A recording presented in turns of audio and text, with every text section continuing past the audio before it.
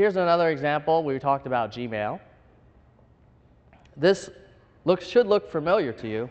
It was kind of the old Gmail sign-in page that we had been using for like a couple of years.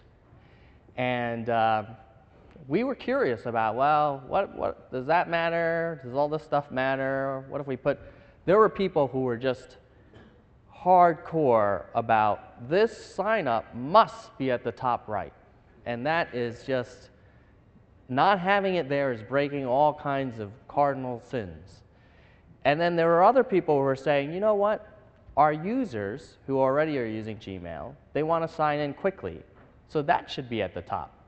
And yeah, maybe it hurts sales a little bit, but you know, retaining the existing customers is just as important. So again, in the old days, you would argue about it, you'd have a long meeting, and then finally it get escalated.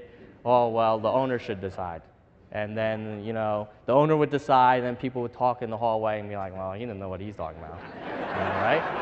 Right? So, but instead, you can now run a test.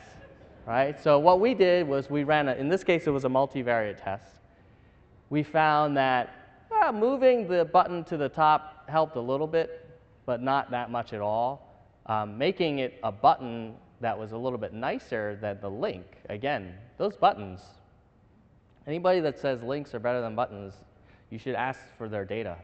I don't know, we've not seen that recently. And we spent a lot of time on these bullets, and you know, marketers spend a lot of time on the copyright for this stuff, but you know, that helped a little bit. But I think the overall takeaway for this test is that A, the cumulative effect of a lot of these changes was quite dramatic.